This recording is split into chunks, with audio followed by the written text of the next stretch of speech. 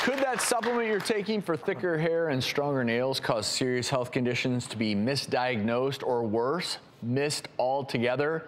Biotin, you all have probably heard of it, a B vitamin that's commonly found in multi and prenatal vitamins, but now it's been trending as a solo supplement for its touted beauty benefits. As an example here, hair, skin, and nails. High levels of biotin, here's the issue. We're now learning can interfere with critical blood test results. Recently received an alert on this because a lot of these labs are labs that would potentially diagnose life-threatening conditions. So we're talking about issues potentially in the ER. You're going in, you could be suffering from things like heart failure, et cetera, and it would mask the results. The Institute of Medicine, get this, recommends 30 micrograms a day for adults. 30 micrograms. A lot of these supplements that promote the hair, skin, and nail benefits, 800 plus times that amount. So these, at these levels, these super concentrated levels, that's where you're running into trouble with lab inaccuracies. And we're talking about everything from falsely decrease something known as BMP, troponins. These can be produced when your heart is either in heart failure or you're having a heart attack. And so if it masks that, you could theoretically be having heart failure, but, oh, labs look great.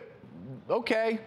And it's not like everyone's going to say, well, it's got to be the biotin. An example of a good thing in too high a dose becomes a bad thing. That, you know, your body doesn't need that large amount. And this is a big ticket item now. Strong nails, strong hair. Well, it can mask pregnancy. Falsely decreased beta HCG, right? So your pregnancy test might be negative when you are in fact pregnant. Wow, that's... You can have anemia. It can mask that. Yeah.